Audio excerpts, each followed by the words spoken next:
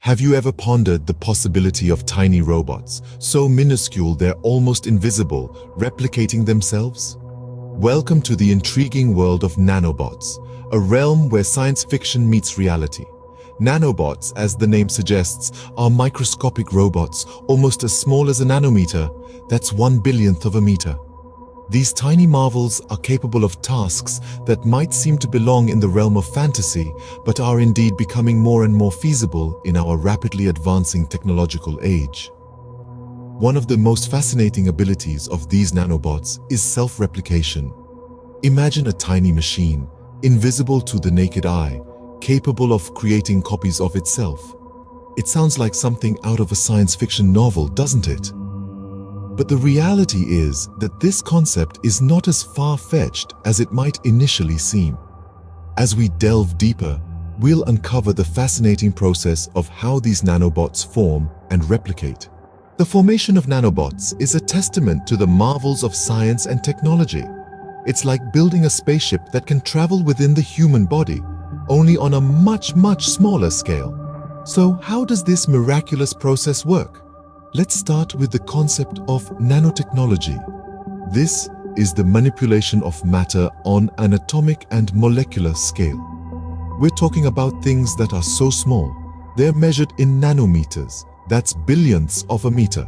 To create nanobots, scientists use a variety of materials. These can include metals like gold and silver, polymers, and even biological materials like DNA. The choice of material depends on the intended function of the nanobot. For instance, DNA nanobots can be programmed to perform specific tasks, such as delivering drugs to targeted cells. The design of a nanobot is also crucial. They need to be small enough to navigate through the body, but robust enough to carry out their tasks. The design often mimics natural biological machines like bacteria or viruses to take advantage of their efficient, evolved forms. The assembly process is where the magic really happens. This is often done using a technique called self-assembly. This is where the individual components of the nanobot are designed in such a way that they naturally come together to form the final structure.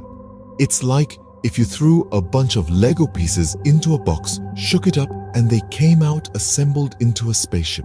But it doesn't stop there. Once the nanobots are assembled, they need to be programmed. This involves encoding them with instructions on what tasks to perform and how to navigate. This is usually done using DNA or RNA sequences, which act like a software program for the nanobot.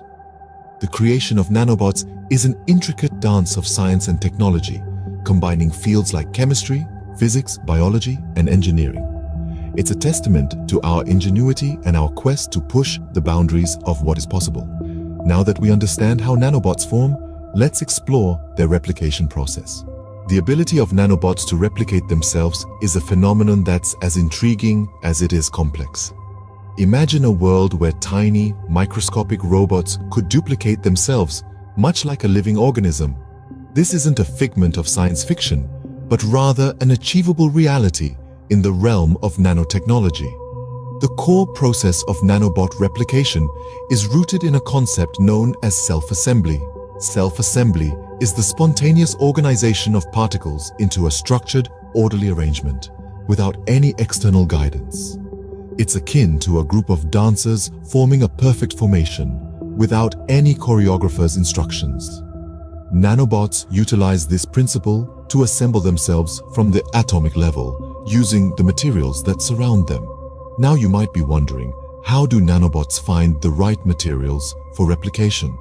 Well, they're programmed to recognize and bind to specific types of atoms and molecules, and using these building blocks, they can construct duplicates of themselves, much like how a 3D printer crafts a model layer by layer. However, the replication process isn't just a free-for-all. It needs to be controlled and regulated, or else we'd be knee-deep in nanobots in no time. This is where we introduce the concept of kinetic control. Kinetic control is the speed at which a reaction happens. In the case of nanobots, it's the rate of self-assembly and replication.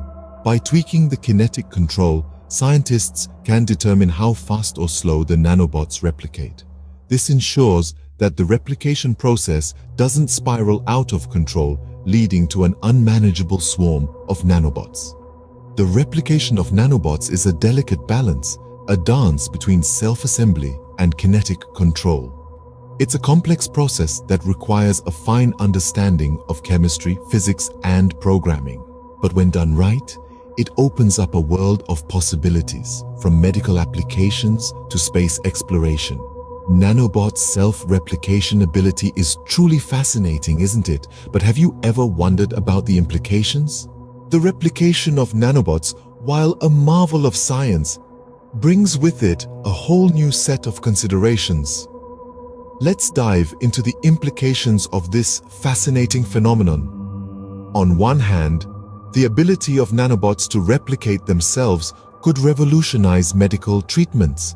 Imagine, if you will, a world where nanobots could be programmed to target and replicate within cancer cells, effectively destroying them from the inside out. They could also be used to deliver targeted medication, reducing the need for invasive surgeries and the associated risks. Such advancements could herald a new era in healthcare, one where previously untreatable conditions become manageable, if not entirely curable. However, as with any powerful technology, there's a flip side to this coin. The prospect of nanobots replicating uncontrollably is a genuine concern. This is often referred to as the gray goo scenario. In this hypothetical situation, self-replicating nanobots consume all matter in their path to create more of themselves, ultimately leading to a global catastrophe. The gray goo scenario may sound like the stuff of science fiction, but it's a potential risk we must consider. If left unchecked, these microscopic machines could consume everything in their path, from the chair you're sitting on to entire galaxies and beyond. The key, as with all powerful technologies, lies in responsible usage and robust regulation. The potential implications of nanobot replication also extend to the economic realm. For instance, if nanobots become a standard part of medical treatments, who will bear the costs? Will these technological marvels be accessible to all? Or will they further widen the gap between those who can afford advanced medical care and those who cannot? Furthermore, the ethical considerations are immense. What happens if nanobots are used for nefarious purposes? How do we prevent misuse of this technology in warfare or espionage? As we can see, the world of nanobots is as complicated as it is captivating.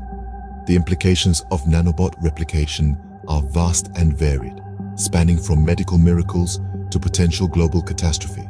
It's a brave new world we're stepping into, and it will require careful navigation to ensure the benefits are harnessed while the risks are kept in check.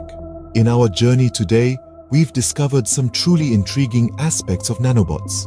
These minute machines form through complex processes, replicate rapidly, and carry profound implications. The world of nanobots, while complex, offers a fascinating glimpse into the future of science and technology.